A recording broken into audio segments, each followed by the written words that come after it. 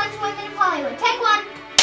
Hi, I'm Madison Rothschild, and you're watching Inside the Minds of the Most Influential Women of Hollywood.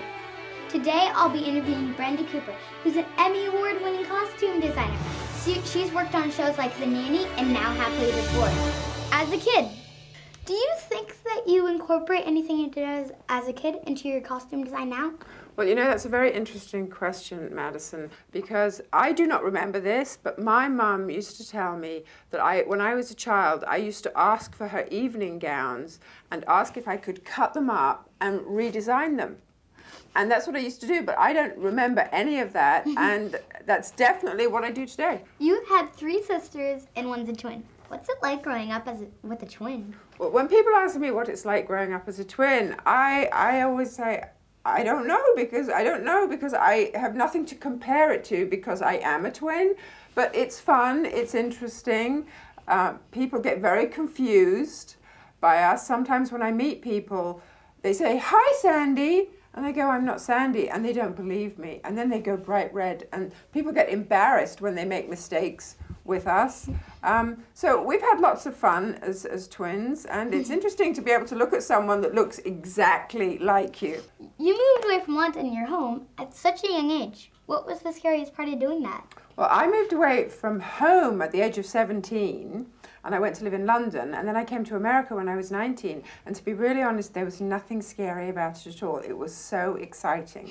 And the minute I landed on American soil, I felt like I'd come home.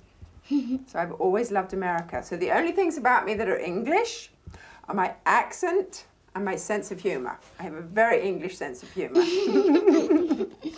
The biz! Do you think being a former model helps you with your career? At first I thought no, but when I reflect back, you know, as a model, you're creating beautiful pictures most of the time. So I have learned, because the work I do is all behind the scenes, looking at people that I dress on camera, being a model has helped me have a really great eye for seeing that things just look absolutely beautiful on camera, because I love to create beautiful, harmonious pictures of the person, what they're wearing, what's in the shot, so that when a person looks at the shot, like on the sitcom that I'm the costume designer on, they look at the shot and they smile because it's so pleasing to look at. How did you meet Fran Drescher? It was a sitcom with Fran Drescher, Twiggy, and an actress called Julie Haggerty. And Fran said to me, she liked what I did, she liked my style, and she said, "If I ever get my own TV series, Brenda, I want you to be the costume designer." And she got The Nanny, and she called me, and I became the costume designer. Wow. Very exciting. Must have been. So I get to shop all day long with other people's money. Aren't I the luckiest? You are. You are. I am. I shop all day long and buy beautiful clothes and shoes and purses and coats and dresses. What's the hardest part of your job? The hardest part of my job, well, the best part of my job is that I get to shop all day. The hardest part of my job is that the time. You have to do your job in a very short space of time. So you have to work very quickly, and you have to think of the big picture of everything. And there's lots of things to think about, because not only do I have to have people looking beautiful, but they have to do technical things. I have to know if they're going to take a coat off, or if they have to have a purse, or if the costume, 1 minute it's standing up and the next minute it's sitting down, and then it goes into this other scene. It's all the technical stuff that most people don't even think about, that I have to think about, so that the scene works and flows beautifully. So I would say my #1 challenge is I don't have enough time. You won the only Emmy on the show, The Nanny. Why is costume design so important in the TV and film industry? Madison, that's a very good question. And I'm going to answer it by saying, could you imagine if we got up in the morning and we just went onto a set and we did a sitcom, we were actresses, and we wore our own clothes? What it would look like? Because we're all in sweats and we're not kind of polished.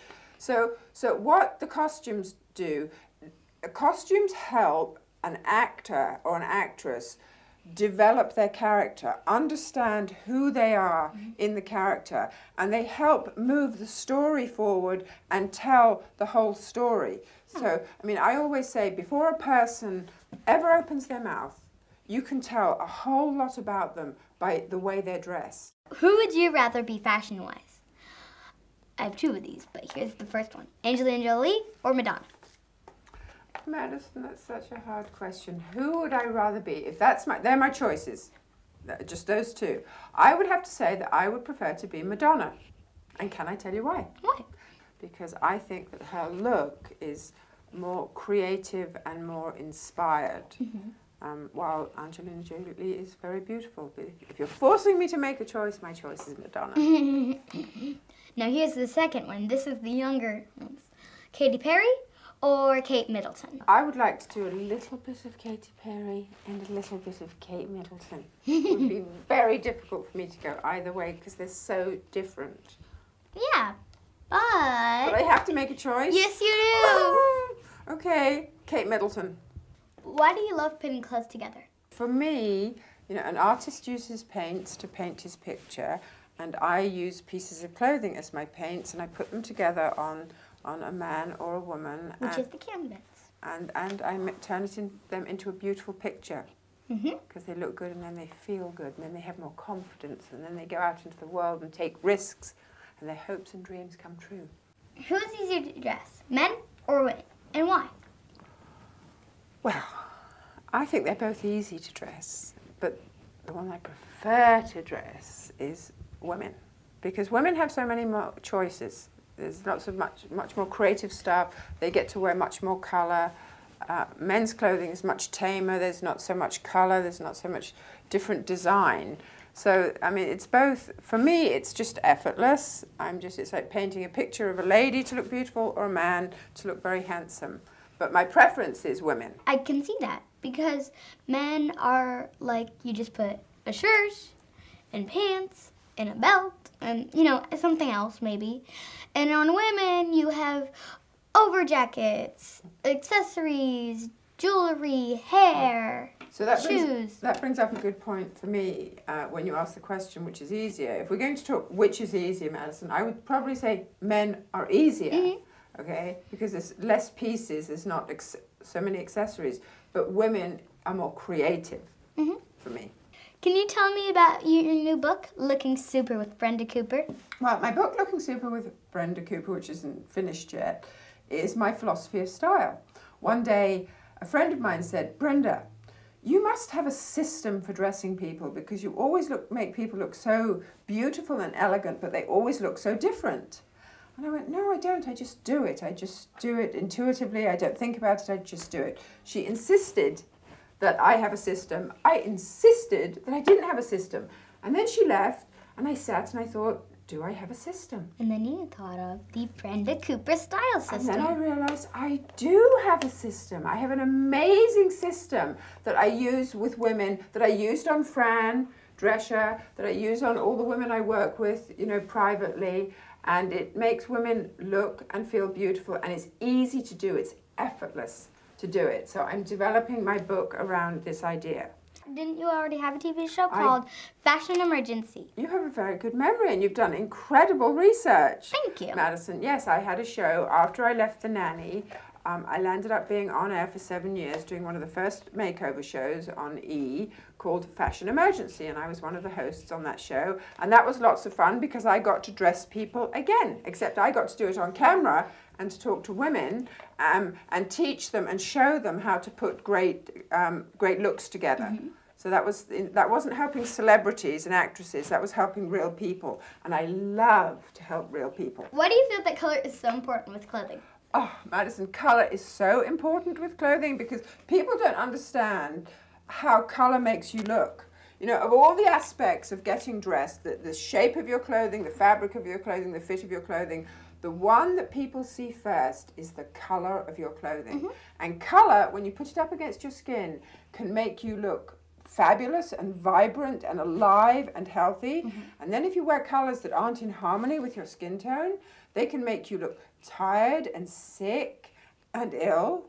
And so colour is really important. Yeah, but I think it's important that you can wear a beige or a white or a black, But it's important to have a spot of color. Like right now, you're wearing a black pants and a black shirt, but you have that pop of orange. Exactly. That's exactly right. So you want to have your neutral colors, which is like black, grey, off-white.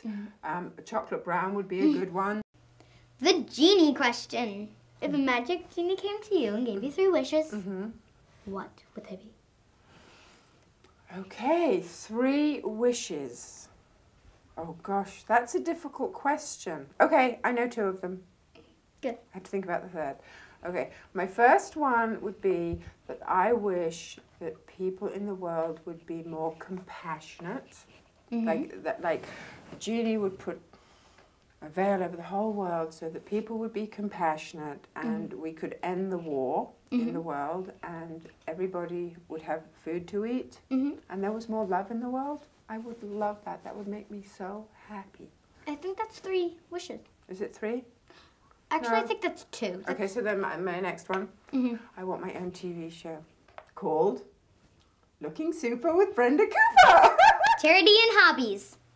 Can you please tell us about Cancer Schmancer and your involvement? So I contribute to Cancer Schmancer, which is Fran Drescher's non-profit, and it's all about helping women with cancer, and it's about taking control of your body because Fran had cancer, and only because she took control of her own body did she get rid of the cancer. So it is her organization that helps women be in charge of their bodies. And I help in terms of style because when you get cancer you don't feel good about yourself. And so I help and give style tips on how to dress and how to look good and how to be the best you can be when you're not feeling your best. Your sons are both such good musicians. If they make it big, do you think they'll let you dress them? Well, you know, my sons are fabulous. I absolutely adore them. And they love that I do my colour thing, and they know a lot about colour. And they both have individual style, and they do ask me questions. And yes, if they want help with dressing, if they become, you know, superstars, they've got their own personal stylist, their mum. So yes, I like to help anyone that needs help. I'm Madison Rothschild, and you just watched Inside the Minds of the Most Influential Women of Hollywood. Bye!